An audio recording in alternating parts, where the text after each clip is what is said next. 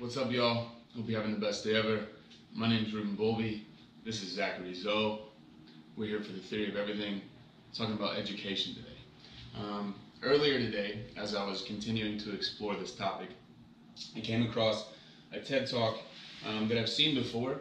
A good friend of mine sent it to me. And in that TED Talk, he discusses how creativity may be stifled by our current educational system.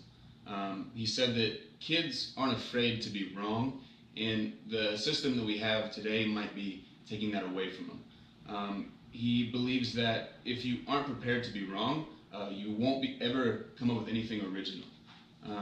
He actually referred to Picasso saying that all kids are artists, and they're born artists, but they grow out of it. Zach, what do you think about that? I think he raises a fair point. Whenever you experiment, you risk the possibility of failure. And if you deny yourself that opportunity, then you're going to stunt your growth. So there's certainly some merit in his opinion. Mm-hmm. We can agree that the educational system is working, but what is it working towards? And what do you think the purpose of our educational system at the ground level, at the earliest years, is for? There's a difference between the theoretical purpose of education and the actual effect of education. So the theoretical purpose of education is to teach the new generation valuable skills and knowledge that prepare them for the future, prepares the next generation for the future. However, I will concede, or I think there is a discrepancy between that ideal and what actually happens. So what do you think at the most basic level, or at the earliest years, the purpose of the educational system is? Like, what are we teaching kids to do in kindergarten, first grade, second grade? Like, how do we set the foundation for knowledge and education? So our previous episode was about society, and we talked about how people as a collective have certain desires and work with each other to accomplish or satisfy those desires. One desire that society has is the raising of a new generation to form good and polite or civil civilians. So one of the fundamental purposes of education is to raise a new generation of citizens, ones that are productive and well-mannered and non-violent, peaceful. So how do we know what the future will look like 5, 10, 15 years from now? And how do we come up with curriculum that prepares them for a future that is unsteady or unknown? Like all institutions, education has evolved throughout the history of mankind. Mm-hmm. I admit that hundreds of years ago, the public education system was a novel experiment. No one had ever done it before, and there was no precedent. So I'm sure that at that time, no one had a certain or clear idea of how to raise children into productive and peaceful citizens. However, through experience, we have more insight into what practices are effective and what practices are ineffective. So, as Sir Ken Robinson brought up, during the 19th century, when the focus was industrialism, most of the useful subjects for work were at the top of the hierarchy, because we were trying to prepare our best for vital roles in society, and we still do that. But I think he's arguing that the drawbacks to that were maybe subjects like dance, drama, many of the arts were kind of put to the side, and People who could have been very successful in those areas did not pursue those areas for whatever reason. Sure, that makes sense because people learn skills in order to survive. And if there is no market for dance and art, culture, etc., then people who acquire those abilities are almost setting themselves up for failure. Mm-hmm. Dancing doesn't procure you food. Farming does, and there are other jobs that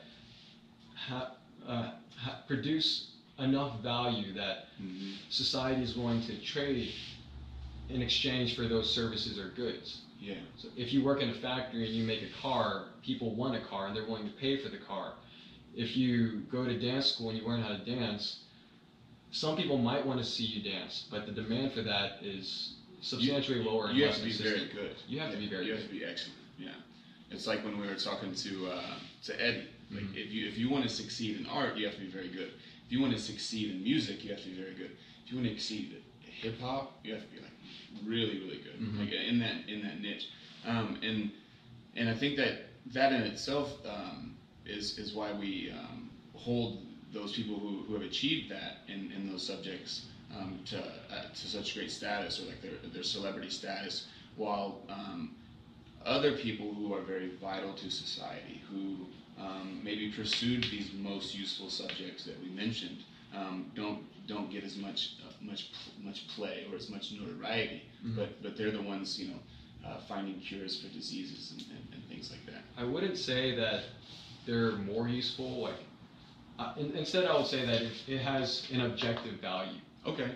So the objective value of a car is that it can transport you from one location to another faster than otherwise.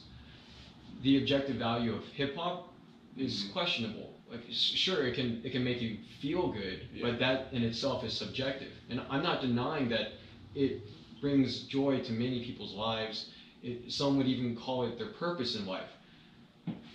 It's just that there is a distinction between an objective value and a subjective value, and objective value is easier to commercialize and commoditize. Mm-hmm. No, I would agree. Now, what about when we combine both in a sense? We take something that has a great amount of objective value, and we can add artistry to it, or we can kind of what's a company I'm thinking of, like Apple. Exactly, I was thinking that too. Right. Who does a fantastic job of taking something that has a tremendous amount of value to the marketplace, to society, and then they maybe hire or pursue a certain type of individual who hasn't had the artistry taken away from or stripped Mm-hmm. from them through their educational process. Like, that's a special individual when you can find that person. Not that people who are only only valuable because they're a fantastic physicist or mathematician, or somebody who's only valuable because they're the best dancer in the world. But if you can find somebody who can put those two together, you can create companies like Apple. Mm-hmm. Do we encourage that in our educational system, or is that something that just happens and those people just are spectacular and they will always be there, and we don't need to encourage them? The education system aspires to create the perfect individual. Schools want to endow their students with all the knowledge necessary to solve all the world's problems. So, of course, they would love it if they could help raise someone to do everything you just said. Yeah. But is it feasible? I think it's not. It's extraordinarily hard, and it would require special attention being given to every single individual, and that's logistically impossible, in my opinion, at this time. So you would agree that to humanize the individual, or to humanize the student, enhances their ability to add subjective value or artistry to their objective value? It's analogous to Maslow's hierarchy of needs. Mm-hmm. Initially, a person has to satisfy their physiological needs and desires, consider those to be the objective value that I was referring to earlier.